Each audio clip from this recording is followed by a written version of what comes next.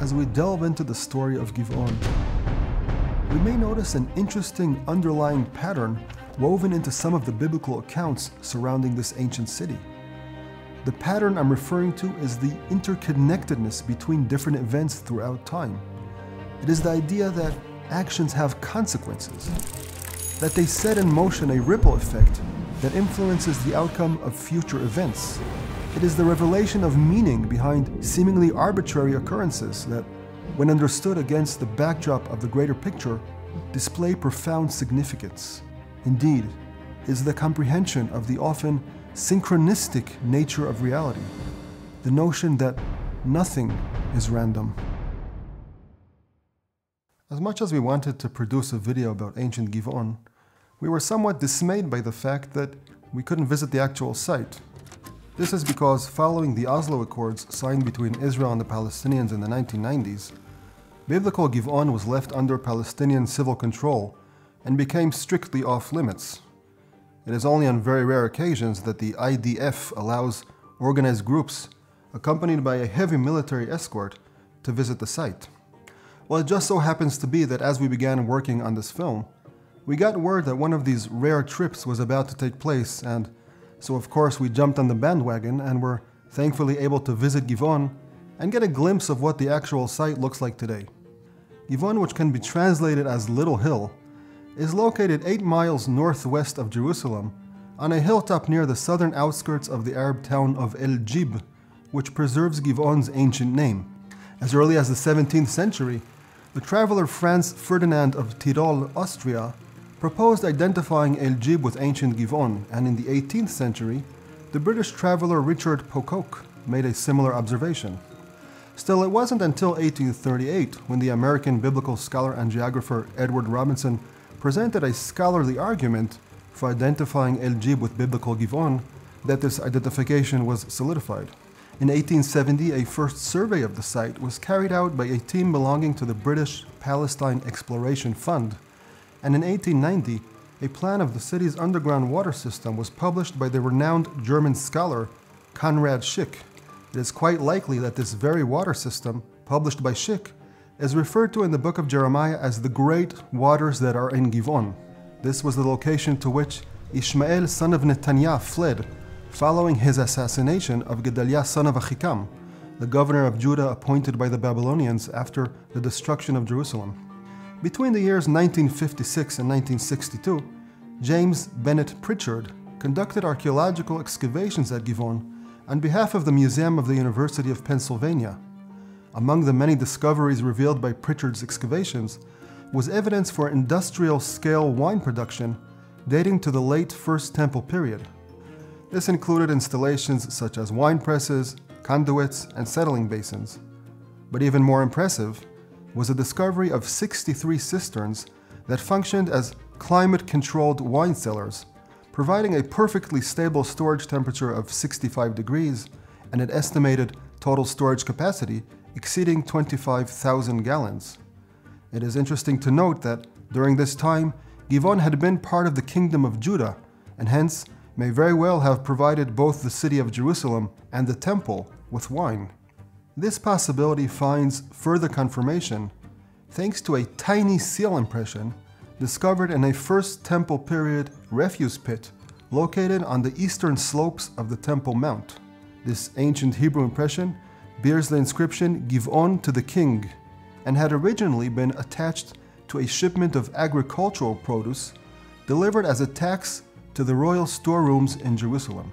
And speaking of ancient Hebrew inscriptions, probably the most remarkable discovery made by Pritchard's team at Givon was a collection of some 30 clay handles inscribed with the word Givon in ancient Hebrew. Apparently they had broken off storage jars used for the distribution of the wine produced at the site. These important inscriptions indeed prove the site's correct identification beyond the shadow of doubt. But as fascinating as these archaeological discoveries are, they don't convey the full story of Givon.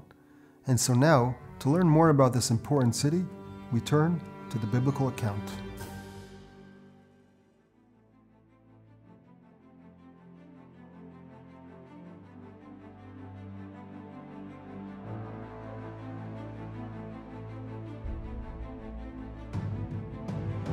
This is the story of Givon, the little hill over which the sun stood still, a place where fierce battles waged and where the forces of nature raged, a place where sacrifices were offered by kings and where dreams foretold of great things, a place that reminds us, lest we forget, that a covenant is sacred and must be kept.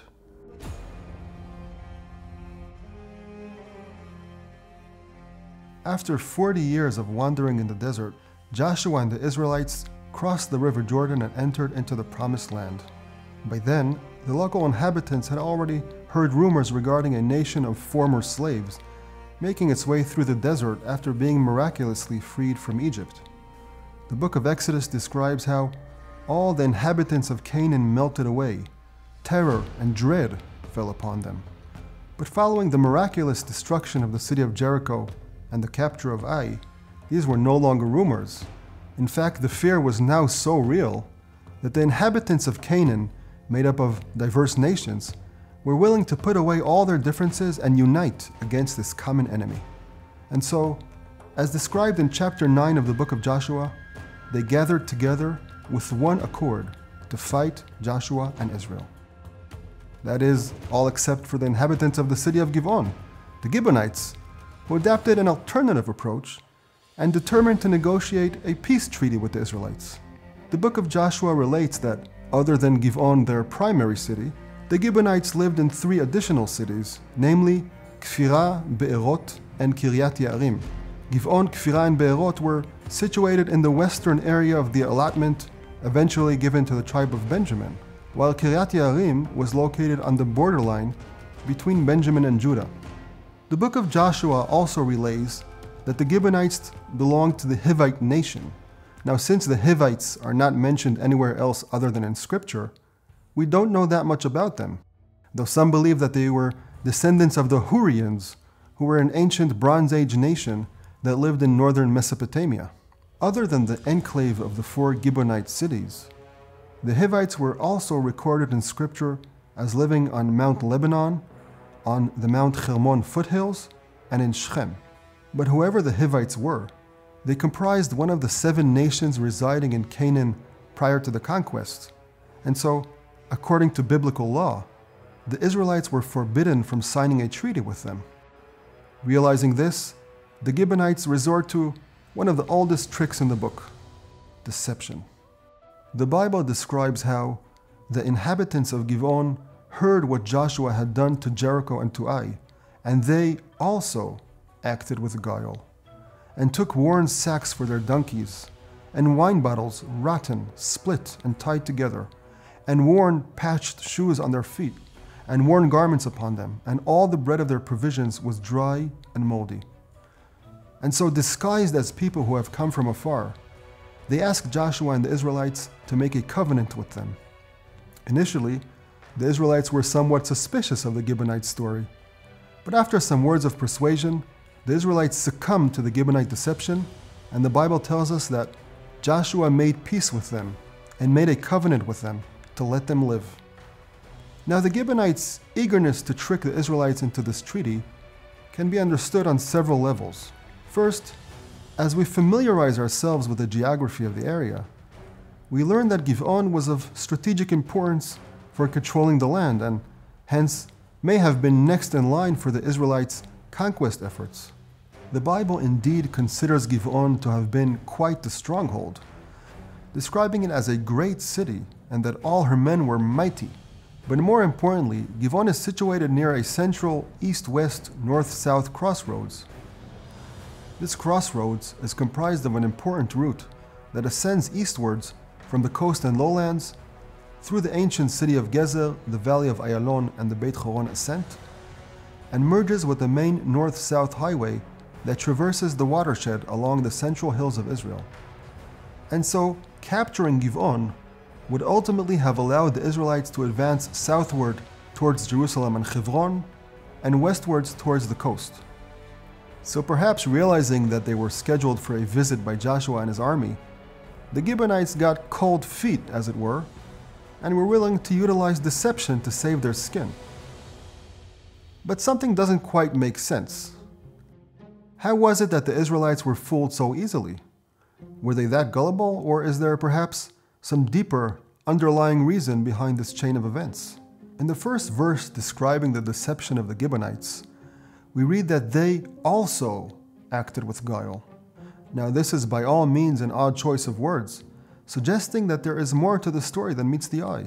The verse, which seems to be hinting at an event that took place at another time and place, begs the obvious question: who else acted with guile? Now before we attempt to answer this question, let us examine the events preceding the description of the Gibeonite deception.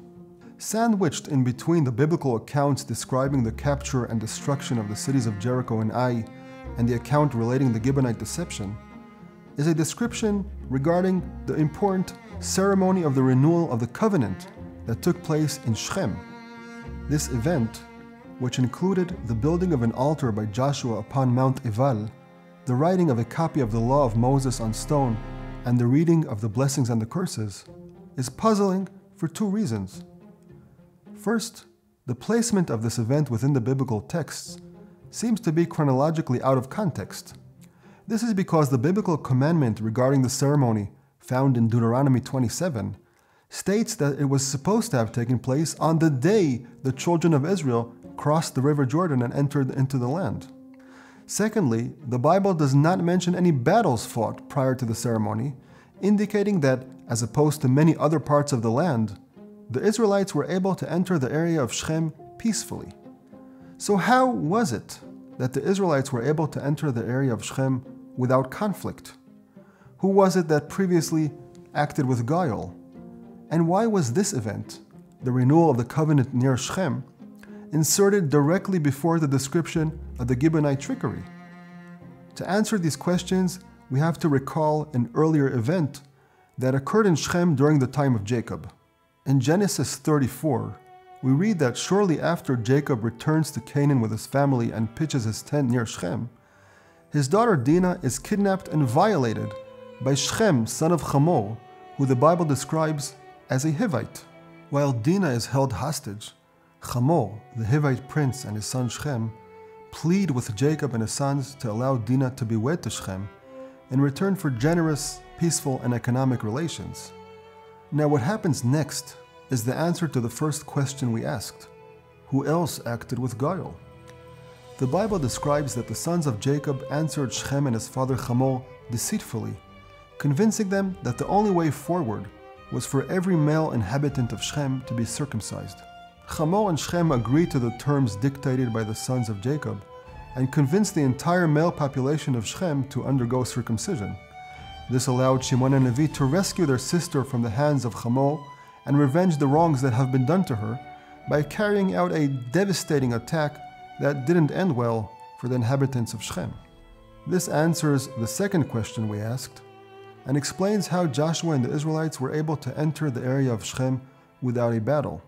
Apparently what Shimon and Levi had done to its inhabitants had left a long-lasting impression. Perhaps this is another reason why the Gibeonites were all so eager to make peace with the Israelites. Did they remember the stories of what Shimon and Levi had done to their Hivite ancestors at Shechem? As to the third question, why was the renewal of the covenant near Shechem inserted directly before the description of the Gibeonite trickery? It appears as if the Bible was hinting at a connection between the events surrounding the city of Shechem during the time of Jacob and those involving the Gibeonite trickery during the time of Joshua. And these events indeed seem to mirror one another. Both involve members of the Hivite nation negotiating with the Israelites shortly after they enter the land. And in both events, one party deceives the other. Both events even share the commonality of the deception being revealed on the third day. In other words, the Bible seems to be indicating that the events surrounding the Gibeonite trickery were no less than a rectification for the events that occurred at Shechem during the time of Jacob. Previously we read that Joshua made peace with them and made a covenant with them to let them live. The word for covenant used in the original Hebrew Bible is brit, which is the same word used to denote circumcision. A fascinating idea brought down in the Jewish mystical tradition suggests that the covenant made with the Gibeonites indeed involved their circumcision as well. Thus the two events find yet another similarity, only that this time the record was finally set straight. While the sons of Jacob tricked the inhabitants of Shechem to undergo circumcision in order to kill them, during the time of Joshua, the Gibeonites tricked the Israelites into making a covenant with them to let them live. One last similarity between the two events is the fact that the perpetrators of the deception ended up being rebuked, even cursed. As described in Genesis 49, while Jacob gives his final blessing to his sons who are gathered beside him in Egypt, he takes the opportunity to criticize Shimon and Levi for what they have done, proclaiming, "Cursed be their wrath, for it is mighty, and their anger because it is harsh. I will separate them throughout Jacob, and I will scatter them throughout Israel." Similarly, when the deception of the Gibeonites is revealed, Joshua summons them and proclaims, "Now therefore you are cursed, and some of you shall always be slaves, hewers of wood and drawers of water for the house of my God." But Joshua made them that day hewers of wood and drawers of water for the congregation and for the altar of the Lord, to continue to this day in the place which he should choose. So we notice that Joshua's curse actually holds within it a blessing in disguise. Although the Gibeonites were to become slaves, their service won't be for mundane purposes, but for the house of the Lord. In striking resemblance, we learn that Jacob's curse as well holds within it a blessing in disguise. Yes, the tribe of Levi would become separated and scattered throughout Israel, but for a good cause. At that time, the Lord set apart the tribe of Levi to carry the Ark of the Covenant of the Lord, to stand before the Lord to minister to him and to bless in his name to this day. Therefore, Levi has no allotment or inheritance with his kindred. The Lord is his inheritance, as the Lord your God promised him. Having no portion of his own, the tribe of Levi was allotted 48 cities scattered throughout the land, 13 of which were designated for the Kohanim, the priestly descendants of Aaron. Remarkably, one of these 13 cities was none other than the city of Givon.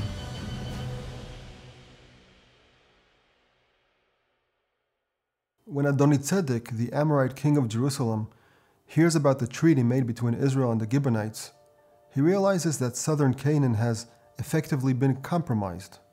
So he joins forces with 4 other southern Canaanite rulers, namely the kings of the cities of Hebron, Yarmut, Lachish, and Eglon, and together they rally their forces in preparation for an attack on the city of Givon. The Gibeonites, who could not take on the coalition of the 5 kings on their own, call upon their newly acquired allies. Joshua honors the covenant and immediately mobilizes his forces. The epic battle that followed began with an impressive endurance feat.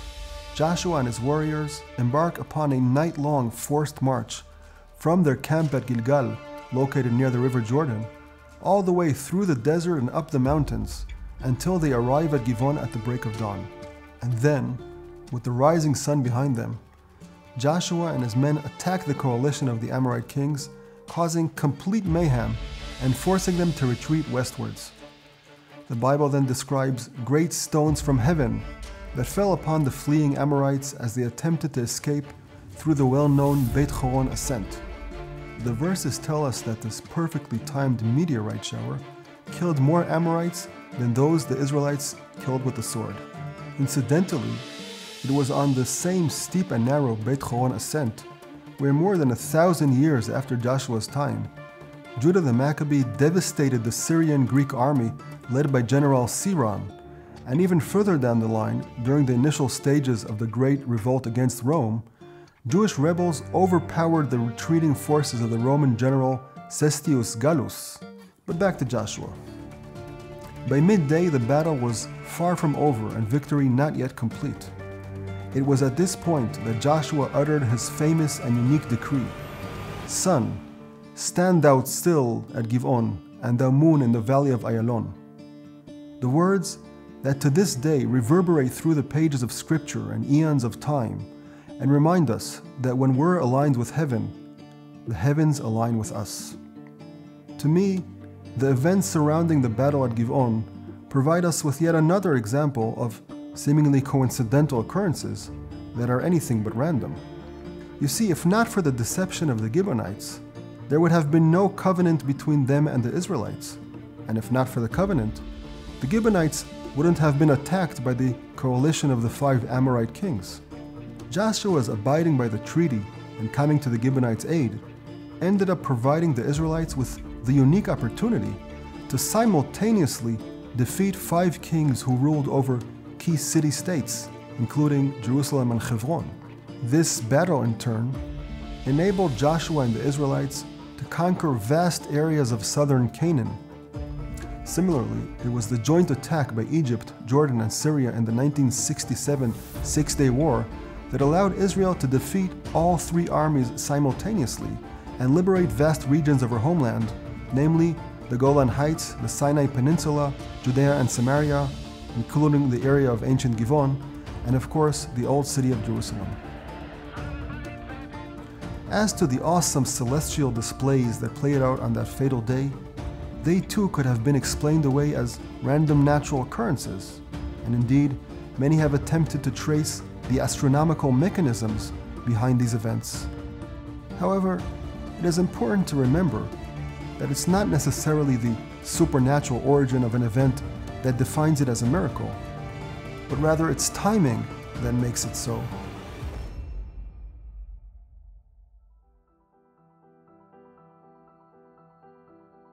Another amazing discovery revealed by Pritchard's excavations at Givon was an ancient pool which he described as one of the most remarkable feats of engineering ever achieved in ancient Israel.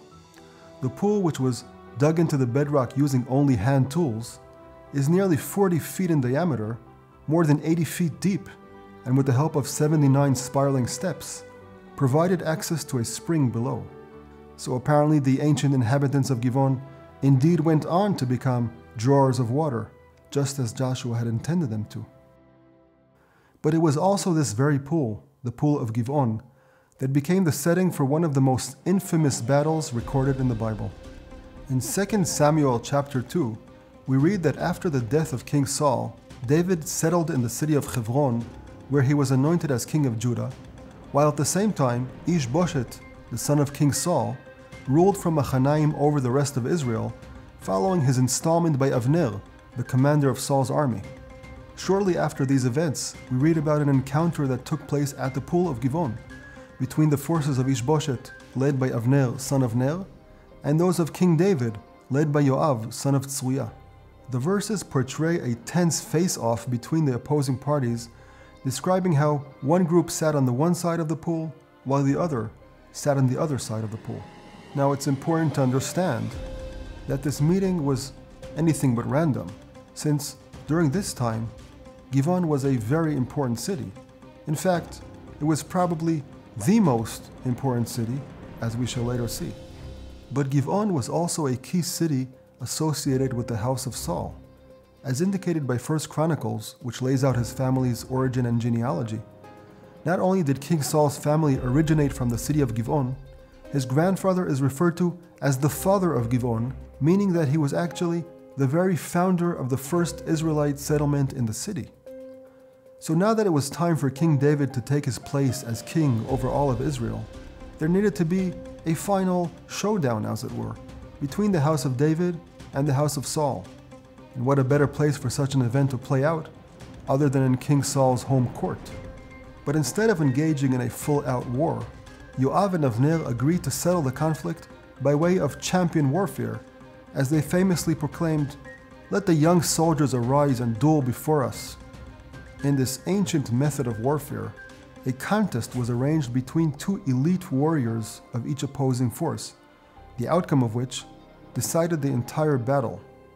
While these contests were usually fought as a duel between 2 warriors, similar to the well-known battle between David and Goliath, the battle near the pool of Givon was fought as a group duel between 24 men, 12 from each party. The number 12, of course, symbolizing the 12 tribes of Israel. But apparently both sides were of equal skills, and hence the battle didn't play out as it was intended to. Instead of one side emerging victorious, the contest turned into a gruesome bloodbath. The verses describe an intense combat scene whereby each grasped his opponent by the head and thrust his sword in his opponent's side, and they fell down together. Now that the contest ended in a tragic draw, a full-on battle ensued, and the forces of Yoav were ultimately victorious. The victory, however, came at a high price, which included the death of Yoav's brother Asael, one of David's prized warriors. As the dust finally settled, both parties understood the magnitude of the situation, agreeing that there needed to be an end to the bloodshed. It was then that Avner famously called out, "Must the sword consume forever?" Yoav then blew the shofar, signaling his warriors to lay down their weapons. It was the battle at the pool of Givon and the decisive victory of Yoav and David's men over Avner and the men of Ishbosheth that ultimately became the event that allowed King David to secure his throne as the king over all of Israel. But it wasn't King David's last association with the city of Givon, for there was still some unfinished business.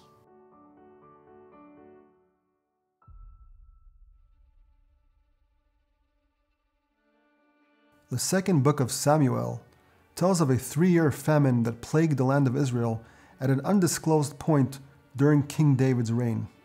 Realizing that nothing is random, King David seeks the counsel of the Lord and is answered that the enduring famine is for Saul and for the house of blood, for his having killed the Gibeonites. The Bible also informs us that the ultimate reason behind King Saul's actions was his zeal for the children of Israel and Judah. However, the verses don't elaborate regarding the timeline or circumstances in which Saul's actions took place. One tradition states that Saul killed 7 members of the Gibeonites during his massacre of the priestly town of Nov. It was during this time that the tabernacle was located there, and therefore, according to this tradition, the Gibeonites killed by Saul had served in the sanctuary, just as Joshua had intended. Another possibility is that Saul killed the Gibeonites during a purge he carried out against the idolatrous practices, as the Bible mentions that Saul eliminated the necromancers and Yidoni diviner from the land. But perhaps the simplest explanation involves competition over limited resources. When the Israelites entered the land of Canaan, the tribe of Benjamin was comparatively a medium-sized tribe, yet the allotment given to him was one of the smallest and certainly the narrowest of all the portions. Moreover, much of his land wasn't particularly hospitable. The desert oasis that is the city of Jericho in the easternmost part of the allotment was not to be rebuilt following Joshua's decree, "Cursed before the Lord is the man who rises and builds the city Jericho." The forbidding desert west of Jericho was not suitable for settlement, and much of the fertile area in the western part of the allotment comprised the Gibeonite enclave. This left only a thin strip of land on the watershed and the semi-arid area that is the desert fringe to its east for the Benjamites to settle in. This meant, of course, that the tribe of Benjamin was left at a significant disadvantage following the treaty with the Gibeonites. And so it's reasonable to assume that the Gibeonites were killed during a campaign launched by King Saul in an attempt to drive them out of their land so that the tribe of Benjamin could settle the western area of their allotment. However, even though Saul's actions were done with good intentions for his zeal for the children of Israel and Judah, they were nevertheless an egregious violation of the oath sworn to the Gibeonites, and hence evoked the wrath of God. King David therefore immediately summons the Gibeonite leadership with the hope of setting things straight. The Gibeonites then make it very clear that it is not riches they are after, nor are they interested in random acts of vengeance against the people of Israel. What they want is direct vengeance against King Saul through his immediate lineage, the man who annihilated us and who schemed against us, that we be eliminated from remaining with the entire border of Israel. Let 7 men of his sons be given to us, and we will hang them before the Lord. The Gibeonites specifically ask for 7 of Saul's descendants as a symbolic retribution for his violation of the oath. You see, The word 7 in Hebrew, sheva, shares a common root with the word shvu'ah, meaning oath. And as apparent from his own words put down in Psalms 24, King David most definitely understood the value of an oath. Who may ascend the mountain of the Lord, and who may stand in the place of his sanctity? One with clean hands and pure heart, one who has not sworn in vain by my soul, and has not sworn deceitfully. For this very reason, he remembers his oath sworn to his best friend Jonathan, and does not include his son Mephibosheth among those handed over to the Gibeonites. Still, the difficult decision had to be made as to who would be handed over. These included 2 of Saul's own sons, born to him by his concubine Ritzpah, daughter of Ayah, together with 5 of his grandsons, born to his daughter Merav. The Bible holds nothing back as it describes how King David delivered them into the hands of the Gibeonites, and they hanged them on the mountain before the Lord. All 7 of them fell together. What followed is one of the most heartbreaking scenes described in the Bible. Ritzpah, the daughter of Ayah, spent days, perhaps weeks, beside her loved ones, shielding their bodies and preventing their desecration by wild animals. The verse describes how she took sackcloth and spread it for herself over a rock, from the beginning of the harvest until water poured down from heaven. She did not allow the birds of heaven to descend upon them during the day, nor the beasts of the field during the night. The Hebrew wording of this verse implies that the rain that fell following the killing of Saul's descendants was not the blessed rain all were hoping for, but rather a sign of wrath. In fact, the Hebrew word that describes this rain, the word nitach, is one of the words used to describe the plague of hail that befell Egypt. This hard rain fell during the harvest season, destroying the little crops that grew in the 3rd year of the famine. One of the first questions that comes to mind when reading the story is, if the reason behind the 3-year famine was a sin committed by Saul, why did it occur during King David's reign? The Jewish tradition, as recorded in the Talmud, actually provides an answer to this question, offering a completely new way of understanding the reasons behind the famine. We previously read that when David inquired of the Lord seeking an explanation for the famine, he was answered that it is for Saul and for the house of blood. Expanding upon this verse, the Talmud and tractate Yevamot explains that the famine was actually not the result of a single event, but rather of 2. According to this teaching, the words for Saul imply that the Jewish people were punished because King Saul was not laid to rest properly following his death during the battle against the Philistines on Mount Gilboa. The words for the house of blood, on the other hand, refer to the more obvious reason, being Saul's killing of the Gibeonites. King David had apparently thought that by handing over Saul's descendants, the matter would finally be settled. But when the hard rain fell following their slaying, it was a clear sign that the wrath of heaven had not yet lifted. It hadn't lifted because the descendants were left disrespectfully hanging in the open field, and it was King David who was expected to intervene on their behalf and provide them with a proper burial.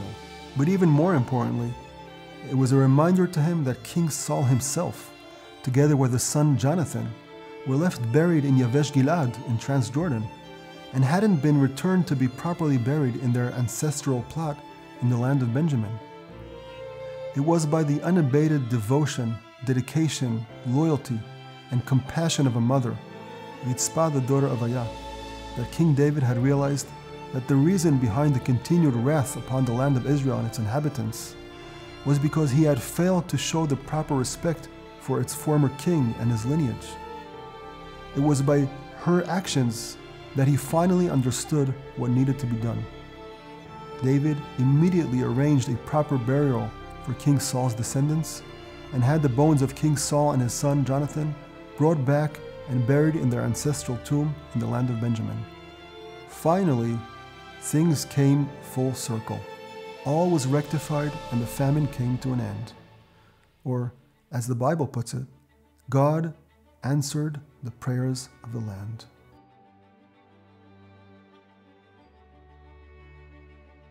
According to the first book of Kings, one of the first orders of business of the young King Solomon, after completing the necessary actions needed to secure his throne, was none other than a pilgrimage to the city of Givon. The Bible describes that the king went to Givon to sacrifice there, for that was the great high place. 1,000 burnt offerings did Solomon offer upon that altar. But what was the purpose behind King Solomon's visit to Givon? Why was it so important for him to go there, of all places, shortly after becoming king over Israel? And what was the nature of his celebration in which he offered 1,000 sacrifices? Perhaps the best clues relating to Solomon's visit to Givon are to be found in the second book of Chronicles, which portrays the same event in greater detail. The verses in 2 Chronicles chapter 1 describe how Solomon spoke to all Israel, to the officers of the thousands and the hundreds, to the judges, to every ruler in all of Israel, and to the heads of families. And Solomon, along with the entire congregation, went to the high place at Givon, for God's tent of meeting, which Moses, the servant of the Lord, had erected in the wilderness, was there. However, David had brought up the ark of God from Kiryat Yearim to the place that David had prepared for it, for he had pitched a tent for it in Jerusalem. So the first thing we learn from this description is that Solomon's pilgrimage to Givon was no small event, but one of national magnitude, an occasion that attracted leaders and dignitaries of every level. Secondly, we learn that the so-called great high place at Givon, referred to in the book of Kings, was none other than the tabernacle. This tabernacle, which according to the Jewish tradition stood for nearly 50 years, was built after the destruction of the city of Nov by King Saul, and was in fact the last place in which the sanctuary stood prior to the building of the temple in Jerusalem. So now that we've learned that the tabernacle was located at Givon, things become clearer. First, we better understand why the battle between the men of Avner and Yoav occurred specifically at Givon. Givon was the most important city at the time, as it was the place in which God's sanctuary stood, and accordingly, the place in which the opposing forces struggled to gain a foothold. It also sheds light on the rather enigmatic decree given by Joshua that the Gibeonites were to become hewers of wood and drawers of water for the house of my God. For it was indeed in their city that the house of God eventually stood. But perhaps the most interesting thing in these verses is the mention of King David's bringing of the Ark of the Covenant from Kiryat Yearim to Jerusalem. Since it had been King David who brought the Ark, the vessel which embodies God's divine presence, it was only natural for him to be the one who would establish the location of God's final resting place upon Mount Moriah. However, in a sense, God's presence is only complete when man plays his part as well. And so, it is as if these verses are intimating that after the ark was brought by King David to Jerusalem, there was still one more thing that needed to be done. But what was it? Let us continue reading the description in 2 Chronicles. Moreover, the copper altar that Bezalel, son of Uri, son of Hur, had made was placed before the tabernacle of the Lord. So Solomon and the congregation sought it. So it would appear from this verse that the purpose behind Solomon's visit to Givon was none other than the altar of burnt offering. In this light, the event could be understood as a ceremony in which, as a final preparation for the building of the temple, the altar was transferred from the tabernacle at Givon to Jerusalem. Accordingly, Solomon's 1,000 offerings represent a final tribute paid upon the tabernacle altar before it was transferred to its permanent location in Jerusalem. Solomon's mission was thus to bring to Jerusalem the altar of burnt offering, which is the embodiment of man's devotion, and to unite it with the Ark of the Covenant, the symbol of God's divine presence in the world. Together, the Ark of the Covenant and the altar of burnt offering represent the template for the fulfillment of the ultimate covenant, the two-way relationship of man and God. God through the indwelling of his divine presence among man, as manifest through the ark, and man through his service at the altar, in which he subdues his base nature and reaches out beyond himself with devotion to the Creator. With this in mind, we can return to the description in 1 Kings. It was that night, during his visit to Givon, that Solomon experienced his well-known dream, the dream in which he was promised ultimate wisdom. Behold, I have given you a wise and understanding heart, such that there has never been anyone like you before, nor will anyone like you ever arise. And what is a greater wisdom than the wisdom needed to build the sanctuary, the knowledge of unifying heaven and earth? The next morning, Solomon awoke and began his short trip back to Jerusalem. And Solomon awoke, and behold, it had been a dream. When he came to Jerusalem, he stood before the ark of the covenant of the Lord, and brought up elevation offerings, and offered peace offerings, and he made a feast for all his servants. It was now time for all people to wake up from their collective dream, from the illusion of separateness. It was time to build the temple. Because after all, a covenant is sacred and must be kept.